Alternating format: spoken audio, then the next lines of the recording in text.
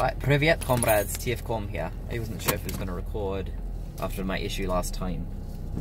All I had something really cool that had happened. And to a lot of people it wouldn't be a cool thing, but ignore me as I back up real quick.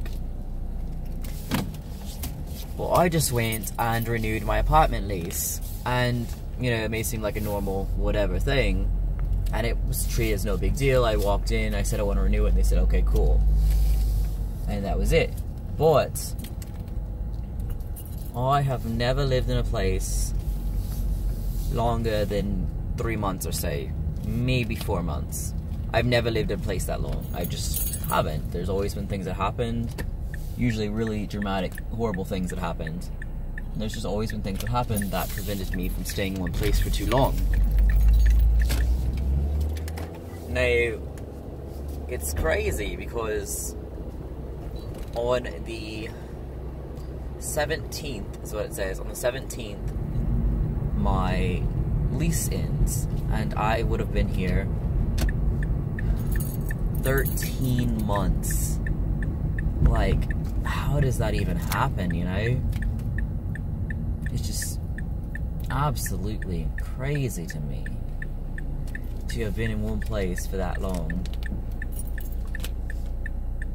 It's crazy.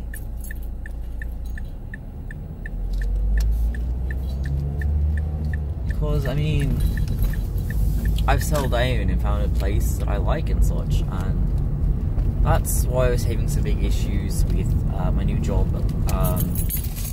I had considered moving closer because I thought, you know, it's going to save on gas and everything else, and it will, but I couldn't bring myself to do it. Like, I knew it was the good thing to do, it was probably the right thing to do, but I could not bring myself to do it because I've been giving up on this, and I have never been anywhere this long. So to give up on it feels like I'm giving up on a lot, you know, like something I shouldn't be giving up on. Because, you know, I finally have a home, a place I feel safe, I can afford on my own. I just, you know, a place I'm good and at peace and such. And it's a great feeling to know that you have a place to go back to. And I mean, I probably would have eventually gotten used to it, Rusk and everything else, in a new apartment there and such, but there's no guarantee that I would have.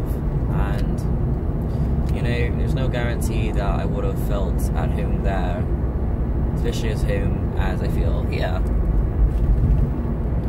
And I've had to pack up and move again, and even though, you know, it's been forever since I moved, it still feels like a huge,